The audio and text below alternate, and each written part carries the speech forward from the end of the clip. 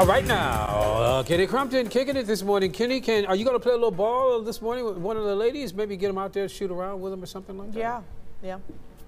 You know what? Well, when we go to Tournament Town later on, I'm going to play. Okay. But I don't want to touch anything on this pristine court. Oh, yes. no, yeah. Okay. It's too nice. It's too nice to touch. It's very expensive to lay that floor. I know that's right. Yeah.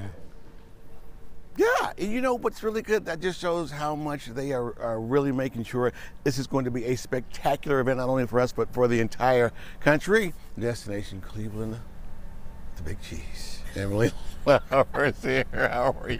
I'm good. How Good are to see you, Em. Good to All see right, you. well, wow. What a huge honor this is for us to have the NCAA Women's Final Four here.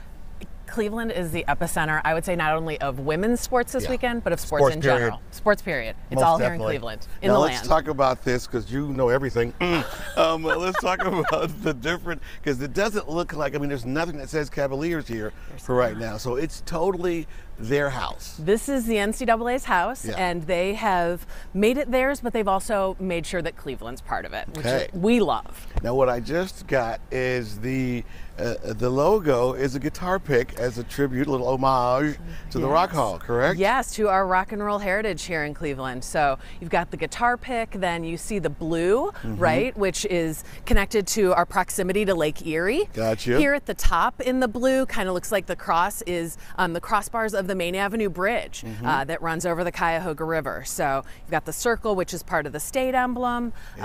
Little bits and pieces here and there, some more obvious than others. Over here, they made sure that they put the Cleveland script. That's right, the iconic Cleveland script. So we'll call this the obvious part of the court and the tribute to Cleveland. So, of course, just like our iconic signs that people can go and take their pictures at.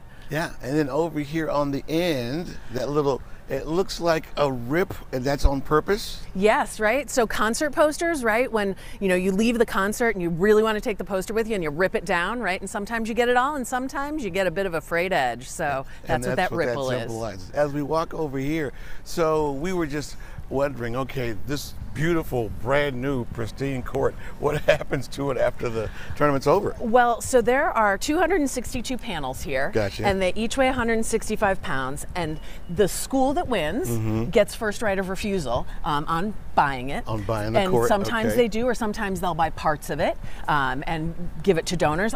Other times there might be a successful alumnus who wants to buy it and cut it into pieces and maybe raise money for the school's alumni association or another charity. So it won't go to waste. It whatever will happens. not go to waste. If it goes to that school, though, that's a practice facility court. Talk about recruiting power. Yeah, to have all the recruits take a picture of that logo. That is so awesome. Well, we are super duper excited. We're going to talk to you a little bit more about what's happening in the city, how this is huge for us. And Lamont's going to end with the logo up there. It's just so cool. All right, we're going to go back to you guys in the studio.